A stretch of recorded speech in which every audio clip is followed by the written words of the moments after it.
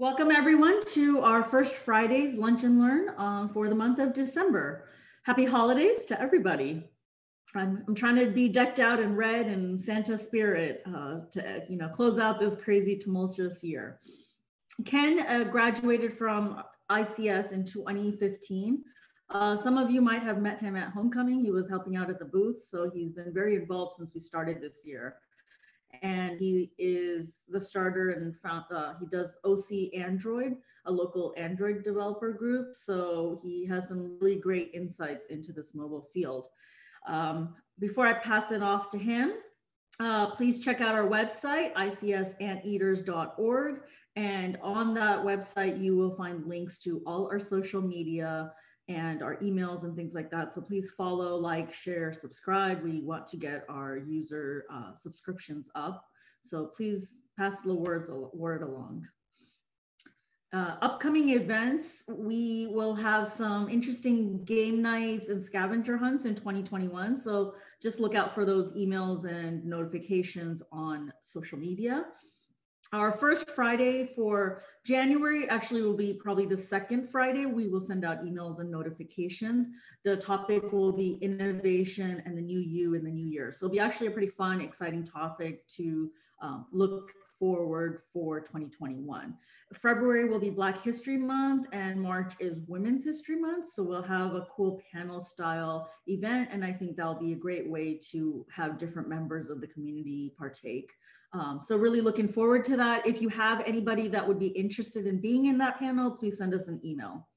So without further ado, let's get Ken to tell him about himself. So Ken, go ahead. Everyone. Your screen and everything. Let me take over the screen share.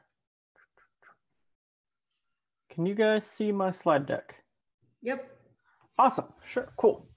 So as Pooja said, I'm Ken. I graduated in 2015. I run OC Android along with Vladimir, who I think is somewhere on this call as well.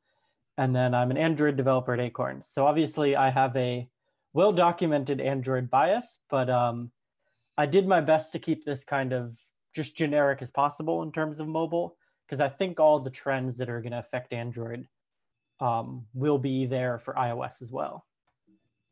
So let's jump into it. Just a quick outline of what I'll talk about. I'll give some Android and iOS statistics, talk about cross-platform development, instant apps and app clips, biometrics, AR, VR, as well as IoT and wearables. The first three are kind of the main topics, and then the last three are kind of what I'll touch on a bit if there's time allotted. So let's jump into Android and iOS. So just a quick background, Android was founded in October of 2003 as Android Inc., and it was originally intended to be an OS for digital cameras. They were acquired by Google in July of 2005, and then they launched publicly their first mobile OS version in September of 2008. And their latest Android right now is Android 11, which launched in September of this year. And native apps are written in Kotlin and Java. iOS, on the other hand, it's owned by Apple and was internally developed by them beginning in 2005. And they launched a year prior to Android in 2007.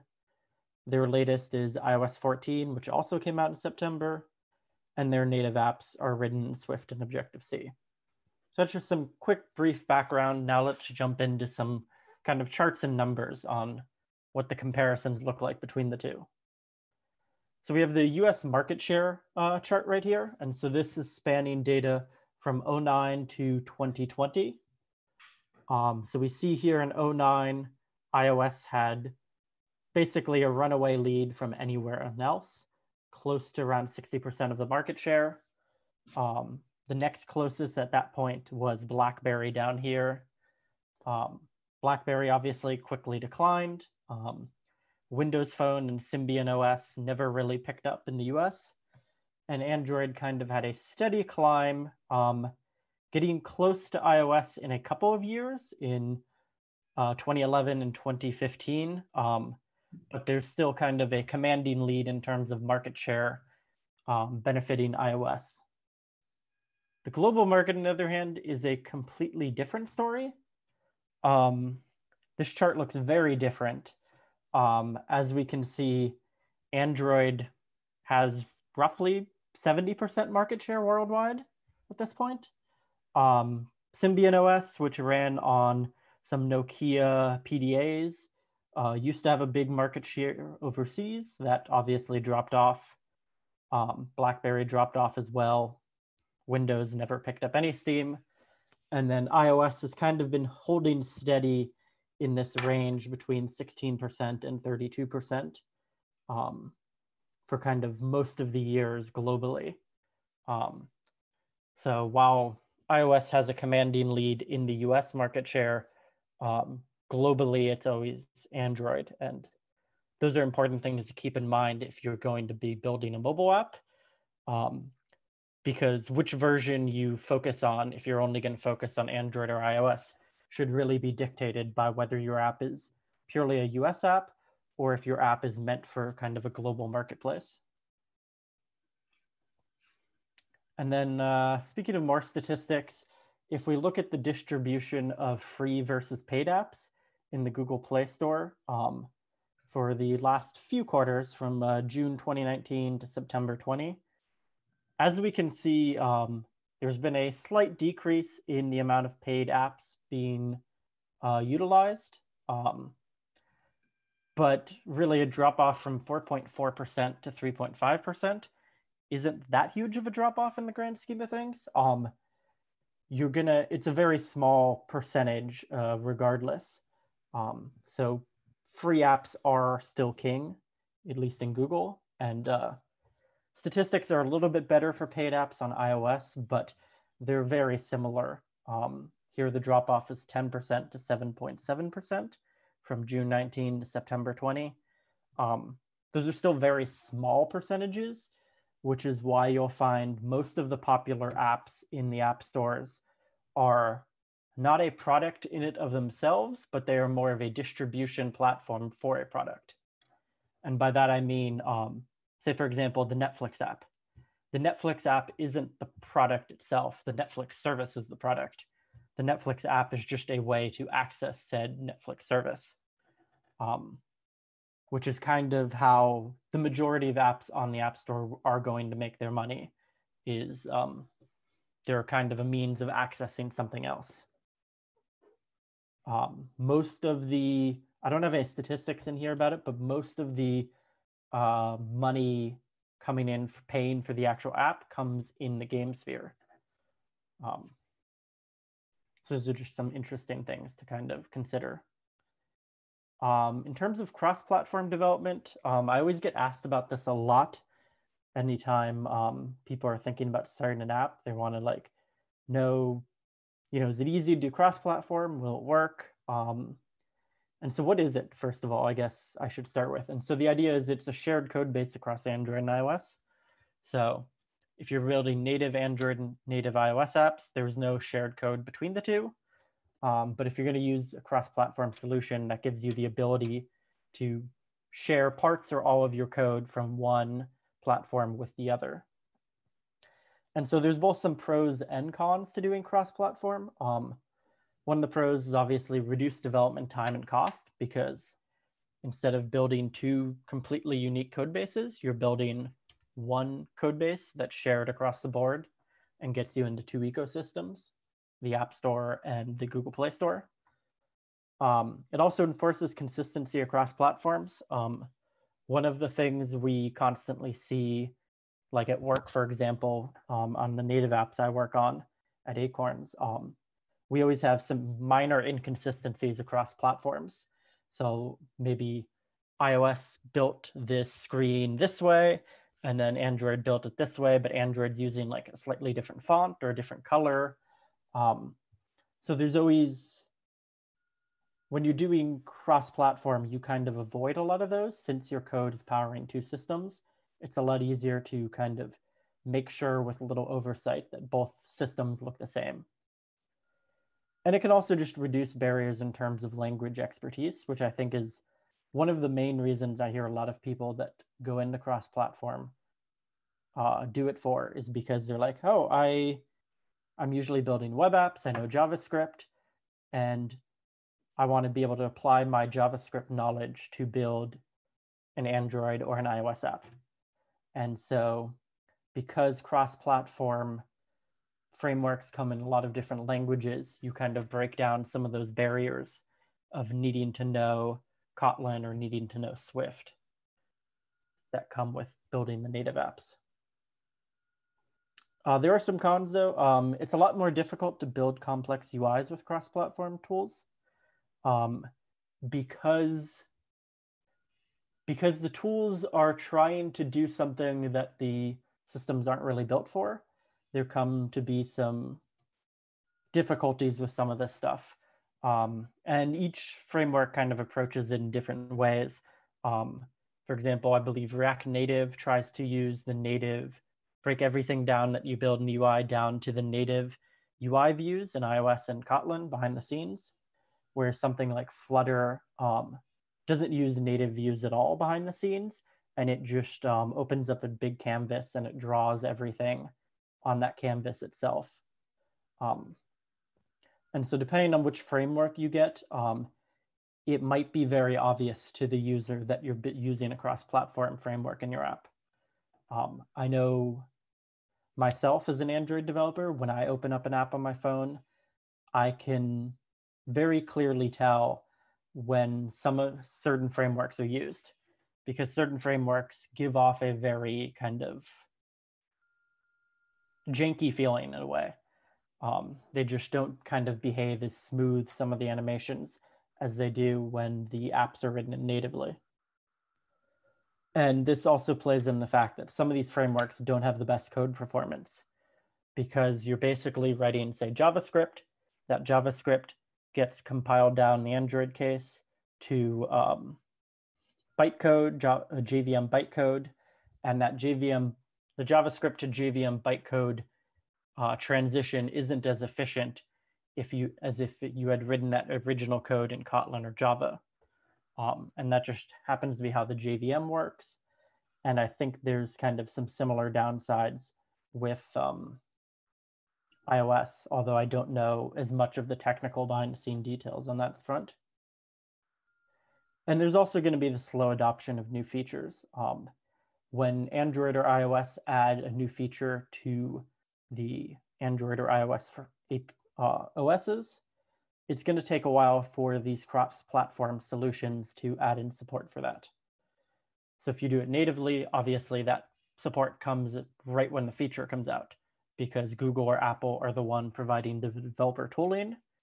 But when you're using a cross-platform solution, you need to wait for Google or Apple to release the native developer tooling, and then whoever's maintaining the cross-platform framework needs to then go in and add support for that in the cross-platform framework.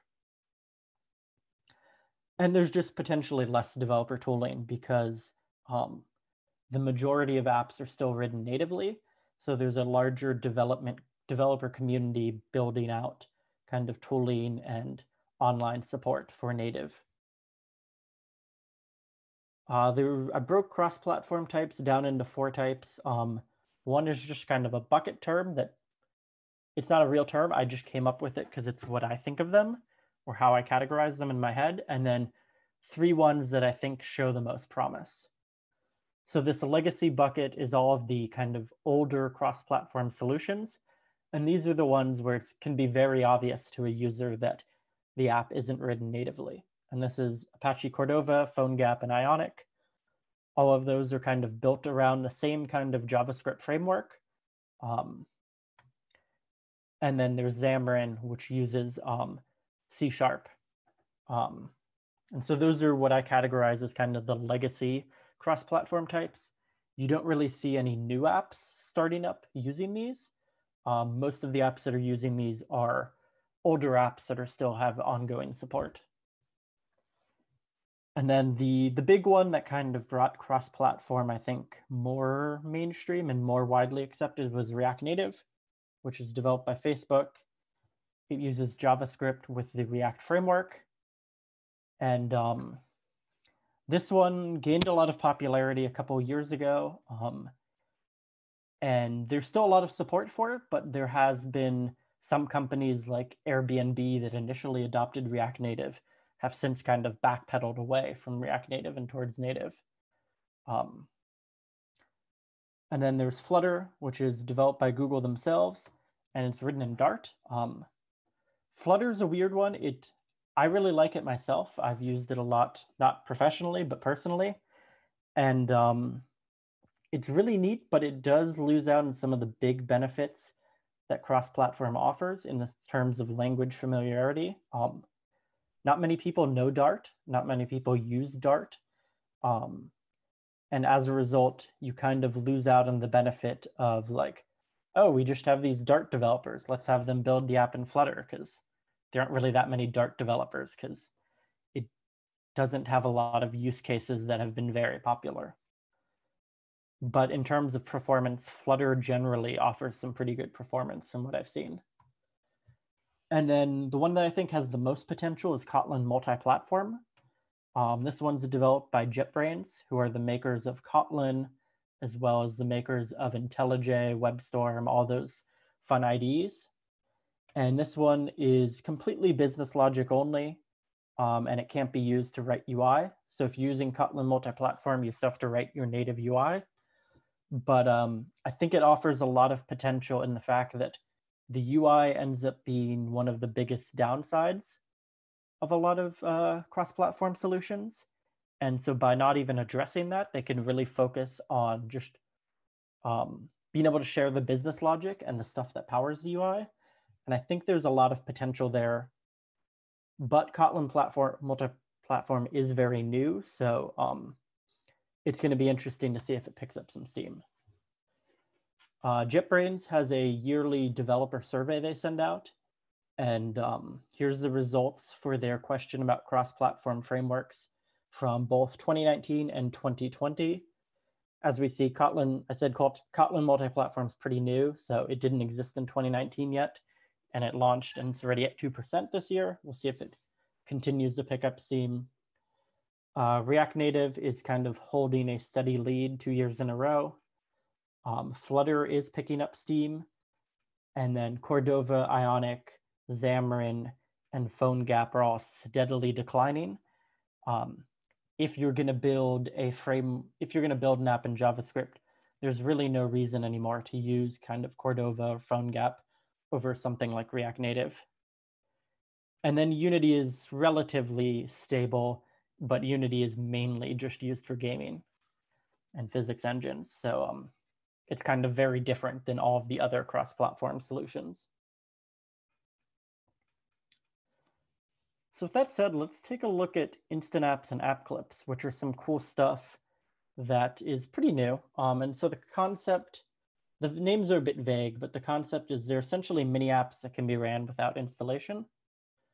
And they offer a limited subset of a standard apps functionality. And so essentially, the idea is that you pull up a website, and this website corresponds with a mobile app that exists in the App Store, but you don't have the mobile app.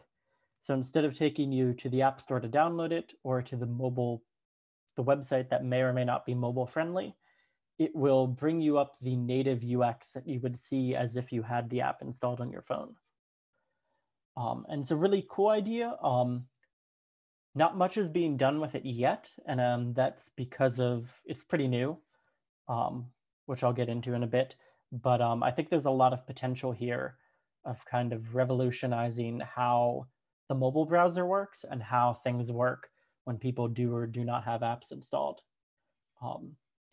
And so these instant apps and app clips are meant to work really well with Apple/Google Sign-In, as well as Digital Wallet. And they're designed with good API support for that, so that the user can, for example, go through an entire flow of your product without ever having to install the native app if they didn't want to. And also, when you're using one of these instant apps, there is a button in one of the corners. I think it's placed differently on each platform that gives you the option to kind of download the full app for full functionality. So it's kind of an interesting concept. Instant apps are the Android version. They were announced in 2016, launched in 2017. A few companies like Quora started using it pretty early on, but they never really picked up a lot of steam yet because there was not iOS support as well. And iOS support is App Clips, and that was announced and launched just a little bit earlier this year. And so I think now that the same kind of concept exists on both platforms, we're going to see in the coming years a lot more investment from companies into building out support for this. Let's just look at kind of some brief examples of how it might use. So if you open a link on your phone, if the full app's installed, it will open up the full app. If the full app isn't there and that app supports mini apps or App Clips instant apps, whatever you want to call it, that mini app will be streamed to your device. And if they're not supporting instant apps, then it'll just fall back to what it does currently, which is open a link in the browser. And so use case might be, say, mobile parking payment. For example, I'm going to drive to LA tomorrow, for example, and I'm going to go use some public parking, but I don't drive to LA very often. And this public parking I'm using has a mobile app to pay for my parking. But I don't really want to install their app on my phone because I'm never going to go to LA again, in this example. So what you can do is, say you scan the QR code that's on the parking side, and instead of taking you to the App Store to download the app, it will launch this instant app. In the instant app, you see the full native experience as if you had the app. You can enter your parking space number, decide how many hours of parking you want, and then launch Apple or Google Pay to process the payment. And then you're done. So it's a really nice way of kind of using a really mobile-friendly, clean UX experience without having the user download the app. And how it works on the devices is that these instant apps are kind of streamed, and by stream, they're kind of downloaded in QuickTime while you're using them to a specific section of your phone. And then if a certain period of time, it might be 30 days, it might differ on platform, but if a certain period of time goes by where that instant app isn't used again, then it's cleared from your phone storage, and that kind of frees up that space. And I think there's a similar operation that will happen where it'll clear out that directory if your phone is low on storage. An example Google also gives is a one-level demo of a game. I've never seen anything that I've never seen any games that take advantage of this yet, so I don't know how feasible that is, but a game demo is an example that Google provides in some of their official developer docs. In terms of biometrics, quick history, fingerprint sensors were first added with the Motorola Atrix in 2011. Touch ID came to the iPhone 5S in 2013, 2 years later. Iris Unlock came to the Galaxy Note 7 in 16. And then in 17, Face ID came to the iPhone X. Face and fingerprint are the two kind of main biometric unlock functionalities on mobile devices currently. Face unlock is generally faster, while fingerprint unlock is less battery intensive. Spinning up the cameras for the face unlock, unfortunately, is still very battery intensive at the moment. There'll obviously be improvements there as time goes on. So there's a trade-off there, and then the security for all the biometrics on mobile is still kind of up for debate. If you ask different people tell you whether fingerprint or face unlock is more secure. In the end, I see them both as conveniences right now. I don't think we're at the level of security with either of these that would ever match like a fingerprint or a retinal scan on like a non-mobile device. That may come in the future, but at the moment they're kind of just more of convenience functionality. And just a little peek, there's a projected growth of 15.63 billion in the next 4 years in terms of the global mobile biometrics market. So there's a lot of money going into investment and research on this front right now. And this is according to market research company Technavio. And so because there's a lot of research going on right now, I think there's going to be kind of a lot of changes in, say, the next 10 years in terms of the type of biometrics that come on your phone.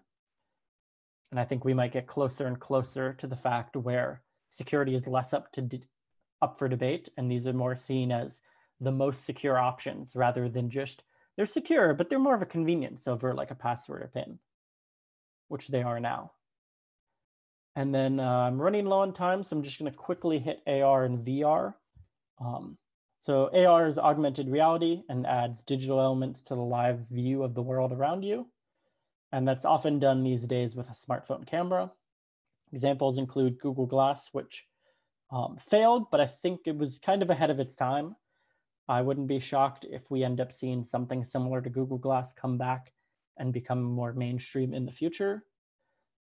Face filters and like Snapchat and Instagram, those are all examples of real world AR that's being used. And then games like Pokemon Go that was popular a few years back. And then virtual reality, on the other hand, is a completely immersive virtual experience. And while a lot of applications of AR are currently mobile focused, VR is not as mobile focused. It has kind of three types. It has standalone VR headsets, phone-powered VR headsets, and PC-powered.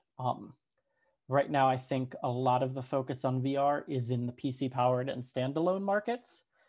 I do think phone-powered will gain a focus as we get further in. Right now, the focus for VR from consumer point is a lot of gaming. And for gaming, it makes sense that you'd want the more power that comes from the PC or standalone. But I think once we see some more non-gaming applications of VR, we'll see kind of more phone-powered. And then here's a chart from Goldman Sachs of kind of predictions for what the AR VR landscape is going to look like in 2025. As we'll see, gaming still has a big lead in the consumer market with 11.6 billion estimated. But I think we'll probably see more live events and more video entertainment and non-gaming stuff, especially with COVID. And I think COVID has shown the interest and probably the potential of doing virtual events. And so I think because of that, we'll see more of a VR focus in the next few years on that as well. And I do think in engineering and healthcare in particular, there's a lot of kind of interesting applications that VR has or AR that aren't very consumer friendly, so they don't get talked about a lot, but I could see like virtual surgery training and a lot of interesting stuff being done there. I think it's being used a lot in real estate, right? Yeah. Yeah, it's currently being used a lot in real estate for like virtual walk tours and things like that. So it's going to be interesting. These predictions from Goldman Sachs were, I believe, from before COVID hit. So I would be interested to see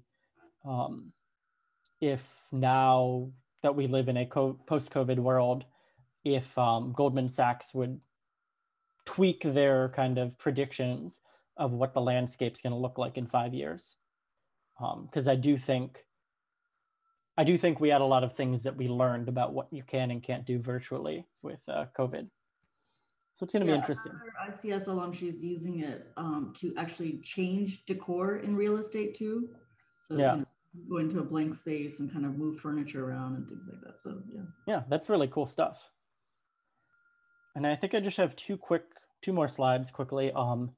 So smart home devices in terms of IoT is really took off in 2017 as we saw a jump in billions of dollars of sales in the US from 1.3 to 3.4. And so a steady increase there. I think this plays into the fact that Amazon Alexa, Google Assistant, all of those kind of smart speaker devices have become very popular. I think I have like 5 Google speakers sitting around because Google keeps giving it for me for free because they want to hear my conversations or something. But I think there's stuff here is really picked up in the smart home technology, and that's kind of where IoT has been trending currently. But I will be interested to see kind of in the coming years. I think there's a lot of IoT potential that lives outside of the smart home ecosystem. And I'll be curious to see if we see more of that. Just things like NFC, kind of check-ins and stuff, NFC tickets and stuff to get into events are already kind of flirting with the IoT space. So it'll be interesting to see what happens. Clearly, in the home, it's a popular niche right now. And then wearable shipments, this is the final chart I have. Apple has had the commanding lead since they've launched the Apple Watch, essentially. Wear OS has never really picked up on the Android side. I'm an Android developer. I run an Android meetup. I don't even own a Wear OS watch. This is a Fitbit. Like, I've never seen a reason to use Wear OS because Google's never invested in it. And I think eventually Google's going to be forced to invest more into the wearable space. And I think we saw this a bit last year when they initially purchased Fitbit, or I don't know if the purchase is cleared yet, but they announced their intention to purchase Fitbit at least, which is probably a sign that they realize that they need to do something to kind of catch up to Apple in the wearable space. But so far we're just not there. And it also did, the peak was in Q4 for 2018. I'm not sure why though. I don't know if some new Apple Watch came out then or something, but just kind of interesting to see where the shipments lie. Quick recap, iOS still on top in the US, Android is king globally. It's hard to make money from the App Store outside of games, which is why what I said is most popular apps are merely a mechanism for getting a product to a user base, rather than the app being the product themselves. I'd look for Instant App and App Clips to kind of simplify the mobile web experience in the coming years. Native apps still dominate the marketplace, but I think cross-platform is catching up fast. So if I was a developer trying to get into the space, I would make sure I have a good understanding of at least one of the native frameworks, but also kind of have an eye forward at some of the more popular cross-platform solutions. And then biometrics, wearables continue to kind of change how we and our phones interface with the world. We've seen like mobile payments that have picked up pace in the recent years, and I think we're going to see more kind of similar things that kind of change how we use our phone to do everyday things. And then AR and VR is really hard to predict. It's a very vast kind of ecosystem, but I think there's the most potential for kind of revolutionary changes. I know I went through all that kind of fast. Hopefully I didn't go too fast. Any questions? What are your thoughts about 5G? It's an interesting question. I think 5G is going to be really cool when it's here. I don't think what most of the current US like cell phone companies are advertising as 5G is like the true 5G. I think much like what happened when 4G first came out, the companies are kind of using it as a marketing term. I know when 4G became popular, for example, I think it was T-Mobile or Sprint, I forget which one. They were labeling something as 4G that wasn't like what Verizon and AT&T were doing for 4G. And I think we're in that phase right now with 5G. But I think it's going to be really cool. We've already seen like the trend where a lot of people have gotten rid of their like home phone lines and just using their cell phone. If 5G can truly kind of achieve some of the speeds that it promises, then I'll be interested to see if we see a similar trend of people getting rid of home internet and just purely going more towards using their phone as a hotspot.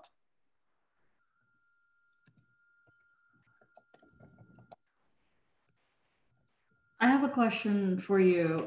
What do you see going forward with wearables and medical? Like, right now, like I use a smartwatch. I actually use Samsung Health quite a bit more just because it's integrated with the phone already. But it's nice to, like, when I'm yelling at my kids or I'm stressed out, it's definitely nice to see a Fitbit and kind of see where my my heart rate is and things like that. But where do you see it kind of going forward as preventative care or as an alert system? I think there's some of it that's already going on right now. Yeah, no, I definitely think some of the most interesting stuff is going to come in the medical space in terms of wearables. Like, honestly, like the heart rate monitoring and stuff is the only reason I even have a Fitbit. Like, I just thought like, oh, it's on sale. That seems like it might be useful to have. Um, I think it's still a little bit a ways away, but I think there's a lot of potential there. Like I'm thinking back, in right now, like in the medical space, they have, I don't know what it's called, so forgive me, but it's this thing they'll put on your chest, and then you kind of wear it for I think it was like 3 days, and it captures like data on your heart rhythm and like looking for irregular heartbeats and stuff like that.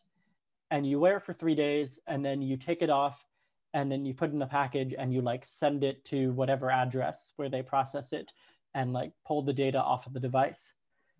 I think in 5 to 10 years, I wouldn't be shocked if something like that was replaced with something that kind of syncs with your phone so that it could send real-time data to your doctor instead of, capturing data for 3 days and then having to be sent off in the mail somewhere for processing.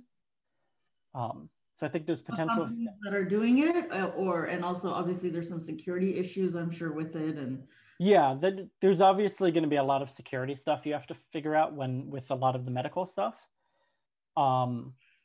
Like we're seeing a lot of companies with the higher end smartwatches, they add the EKG or ECG, I forget which one it is, but it's specific kind of heart rate tracking that's more advanced than like the standard one that comes on phones, and that has to be cleared by the FDA or one of the federal agents has to like approve for them to turn it on. And we've seen a lot of devices that ship and it's going to have this feature pending federal approval. So there's a lot of hurdles that these companies so far have been struggling to jump through. But I do really think that we're going to see kind of in the coming years a lot of the kinks worked out and a lot of the stuff become a lot easier for the kind of wearable manufacturers to do.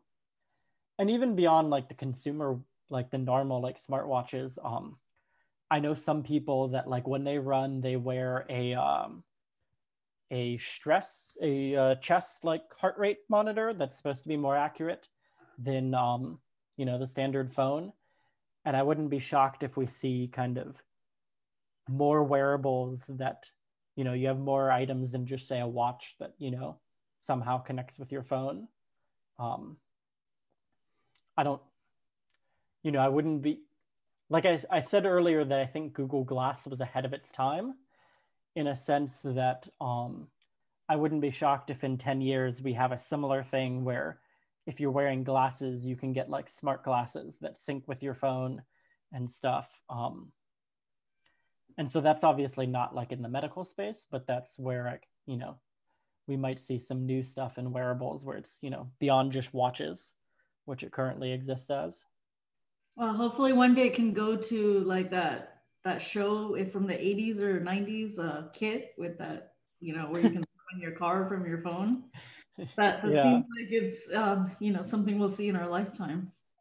I know with Tesla you can do that with the phone app, but not with a watch yet, right? So, Yeah. When so- we see with IoT, there's so much you can control with your phone. Like I have the Nest app on my phone, so I could turn on or off my air conditioner from my desk and not walk downstairs to go turn on my AC. And so we see then like the smart home space, and so I wouldn't be surprised to see some of that stuff expand beyond that, obviously. yeah, I know you can preheat an oven now too, mobilely, so that's. I just think back to my uncle's in New York, and he lives in New York City, and growing up like in the winter he'd have to go run outside, start the car, and then run back inside and bundle up while he waited for like the engine to heat up so that the car could actually move in the winter. But now if he got the right car, he could probably all do that from his phone. Yeah. That's true. There's another question about, do you see growth from other Linux-based mobile OSs? Unfortunately not. I think we're at the point where it's going to be very hard for anyone to break through and kind of disrupt the kind of two company market share of, Apple and Google in terms of iOS and Android. Microsoft obviously tried with Windows Phone and that never took off. And Microsoft has a lot of resources behind them. And so if they wanted to buy their way into the market share, they probably could have found ways to do that. But the fact that they didn't tells me that they deemed that it wasn't going to be financially viable in the long term. And I just, I think there's probably going to end up being niches in the Linux community, but I just don't see that anything is going to pick up mainstream in the sense that it'll get above, say, 8 to 10% market share. I think it's, Android and iOS have been the two lone people at the top for so long that it's going to be really hard to kind of justify users to join a new ecosystem. I know at least in the phone space, like in wearables, there's a lot more custom OSs in the wearable space. Like Fitbit runs its own OS, and a lot of other kind of manufacturers that make normal watches, but also smartwatches. They also have their own like custom OSs, but it's going to be really hard in the pure phone space.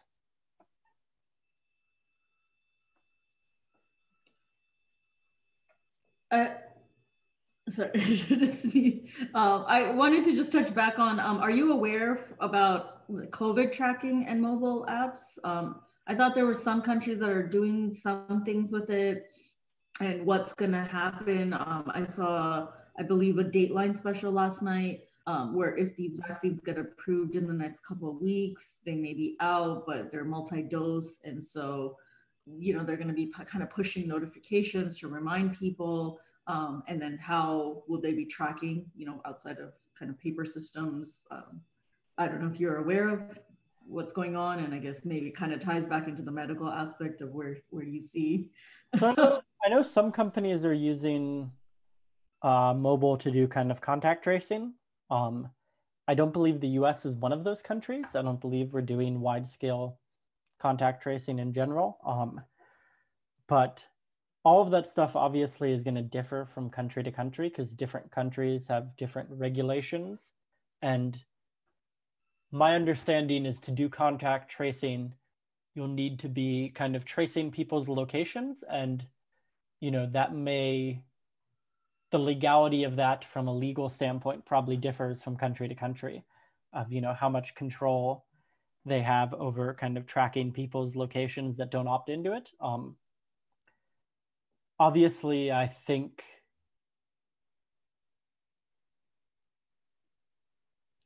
there's a lot of potential there to do that. Obviously, I think we're kind of beyond that point in the sense that I think anything that's going to like radically change in the terms of how we use our phone for like COVID tracking is probably not going to come out until like after COVID is less of a problem at this point. But I think there's obviously a lot of potential learnings that, the community at large can do in the sense of like, how do we have better preparedness for something like this in the future and use phones to our advantage?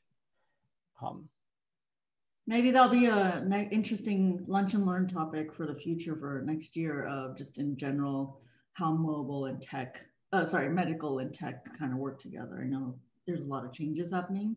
And so, it'd be interesting, right? Like if you're in an accident, if they can know what your blood type is and things like that, like a medical card, but not a card or, so, but obviously security issues. Leonard has a question.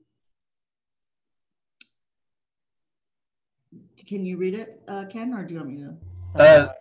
Yeah, I can read it. Can you hear me? Yeah. Yes. Hi. First off, Ken, great job. Thank you for the presentation.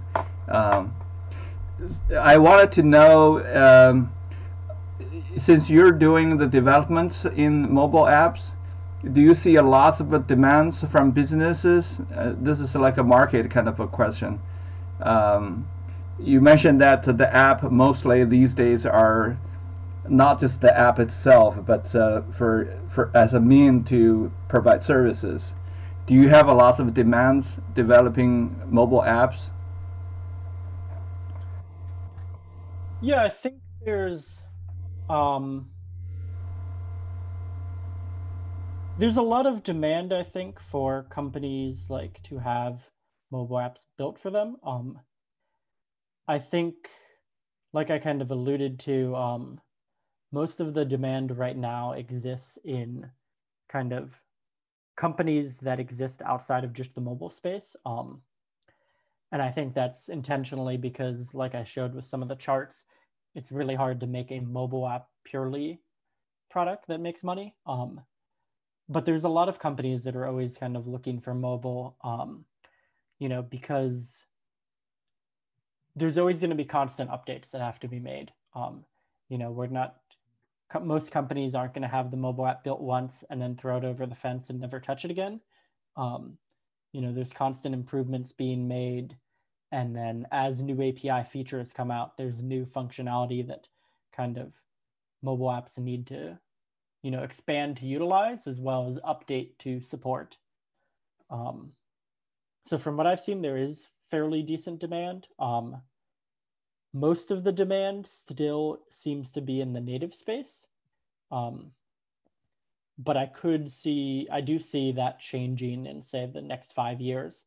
I can definitely see more of a demand for non-mobile or non-native. And on those apps that you develop, do they mostly demand iOS platform or is it Android? So that one, a lot of it depends on kind of the target base. So if a company is companies that mainly target the US, they still tend to, well, let me backtrack a little. So most major companies that are already established, they're going to support both platforms regardless. But with that said, the ones that focus mainly on the US market share, they have a kind of built-in bias towards iOS in the sense of they think of a lot of their stuff with iOS in mind, and then Android comes in and kind of does the Android version of whatever they came up with for iOS. I see. But if you're targeting, say, a global say you're targeting India, if you're targeting India, then you would be insane if I to not target Android first because of how big the kind of market share is for Android over iOS. Sure. I showed the global chart earlier. I think in India it's even less for iOS. Like I think iOS is maybe down to like 10% in India. Sure. So there's always those things that get considered, but in the US specifically, there is a kind of built-in bias for a lot of companies towards iOS. And I think there's a lot of different reasons for that. Sometimes it's a product reason of, most of our users are on iOS. Other times it's more of a reason of like, oh, well, most of our designers have an iPhone. So our designers think of iOS designs instead of Android designs. So there's a lot of kind of factors at play in a lot of that stuff, but usually you'd only target only one of the two platforms if like you're a kind of completely new company and like this is your kind of POC to see like if your mobile app can pick up steam. One more quick question, if I'm allowed. Yep. On the development of the mobile app, what is the cost these days in the market? I know this is so difficult to answer because each app, depending on the functionalities and challenges, that the price obviously different. for something like a version control, like a project management, handling a team, somewhat like that, what would be the cost if, say for example, if I'm asking you, say, hey, your company is doing mobile app development. I have something like this in mind. I have specific functions that for our own business. What would be the cost on average, roughly? I unfortunately not sure if I have a good answer for that. There's so many factors at play. There's a difference. Sorry, so I'm not in consulting anymore, but I spent 5 years in consulting previously, and there's so many factors at play and stuff like this. There's like, are you billing by the hour? Are you, working on like a fixed bid project? In general, it's a lot of money. But I would give that answer for any kind of software development. Like if you ask me, I don't want to use Squarespace or like any of the pre-built things. How do I build that? How much is it going to cost to build a fully custom website? It's going to be a lot of money. Like, Sure. Yeah, unfortunately, I don't have a good number just to throw out because there's just too many unknowns and too many factors. I understand. Yeah. Thank you so much. Yep.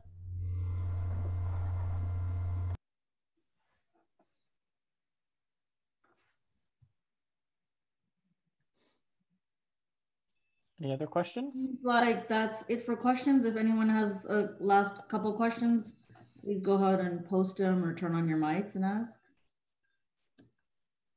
Otherwise, I just wanted to say again, happy holidays to everybody. Thank you for the regulars who have attended all our Lunch and Learns this year. It's been a very interesting year for us to start as the ICS alumni chapter this year. We had some interesting in-person events that we had planned, and COVID hit, so we had to go fully virtual, but it has been a very great learning experience, and it actually got us to do these Lunch and Learn series and have different speakers with different topics. So I think all in all, it's actually really fun and learning, and a great way to network with people that necessarily aren't local to Irvine and can't come to in-person events. So, COVID or not, I think we are looking forward to doing virtual events as part of our portfolio going forward. Looking forward, again, we're trying to do some social events virtually, such as game night and a tech scavenger hunt. Look out for our January Lunch and Learn event about innovation and being the new you in the new year. Black History Month and Women's History Month for the first quarter, and we'll have some other exciting events in the future quarters ahead. Visit us on our website, www.icsanteaters.org, and there you will find links to connect with us on social media platforms. Again, happy holidays. Ken, this was very insightful. A lot of people joined, considering it's a holiday month. Any tips, tricks on what to buy if you're looking for mobile phones or wearables? It's a hard one. If you want a wearable and you have an iPhone, get an Apple Watch. If you have an Android, then it's really the Wild West. There's no like clear leader on the non-Apple side in terms of wearables. And phones, just, I don't know, try to get something that looks like a good deal, read reviews online, and kind of decide what's important for you. Like some phones focus on cameras, other focus on, speed, battery life. It really depends on what you're looking for. It does look like Joshua had one more question, I think. Yes, I did. Thanks, Ken. So I'm curious to hear more about your experience and challenges with testing and maintaining these systems. So like if you have something like React Native and you talked about issues where, for instance, you have like layouts that don't necessarily match across the different platforms. I'm wondering to what extent you've automated, how do you deal with regressions? What are some of the major challenges you face as a mobile developer? Yeah, no, that's a really good question. So there's a lot of it depends on if you're like working on a project by yourself or if you're part of like a company that has a full team. for example, I'll use my company Acorns, for example. We have like a full QA team, and we do weekly releases that go out every Monday, and those are cut like the week prior. And through that week prior, that whole release candidate basically goes through internal QA testing. It gets uploaded to an alpha channel so that any of people internal to the company can download the kind of alpha build on their phone. So there's a lot of like kind of manual processes like that, where you do kind of QA testing like that. You could do some UI testing to cover some of the regression stuff. I don't know too much about the UI testing tools on iOS, but unfortunately on Android, the Espresso UI testing framework isn't very great. It's slow and has a habit of hanging if you're trying to run it on, say, like a continuous integration, continuous delivery system like Circle CI or Jenkins. So unfortunately, a lot of it kind of has to rely on manual testing from my experience. Although you could try things like Firebase Device Labs. And with something like that, you can kind of upload a version of your app and then test it simultaneously on kind of multiple virtual devices that are in the kind of Google Firebase cloud. I'm not sure if that answers your question at all. No, that's helpful. So I'm wondering, so to what extent do you automate your testing from your experience like at Acorn?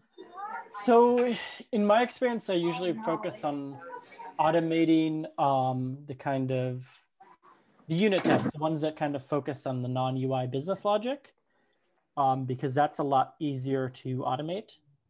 The one place where you can automate some UI tests is if you set up some snapshot testing.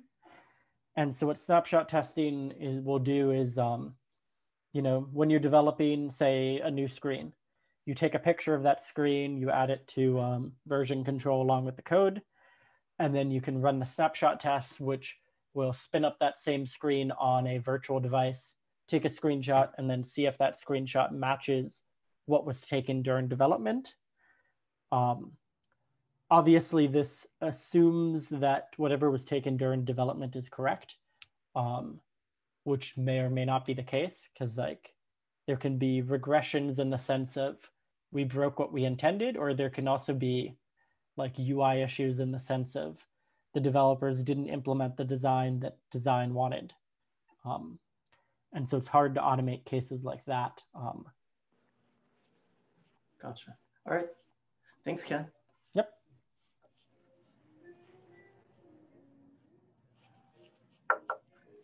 Perfect. Joshua, you look like you're on vacation. Your background.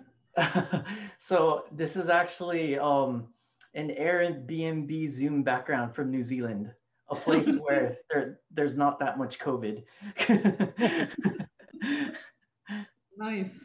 I wish you could probably be there in person, right? That would not be too bad. Yeah, compared to like wildfire smells and stuff around here. That definitely sounds like it would be better. For Irvine? Yes, I am. I'm an assistant professor here. Oh, nice. Oh, yeah, I saw that briefly. Okay, cool. Are there any other questions? Otherwise, again, Ken, thank you so much. Very informative. We're right at the 1 hour, but we're on track. You had a great presentation on time. So appreciate it. Happy holidays, everyone. See you guys in 2021.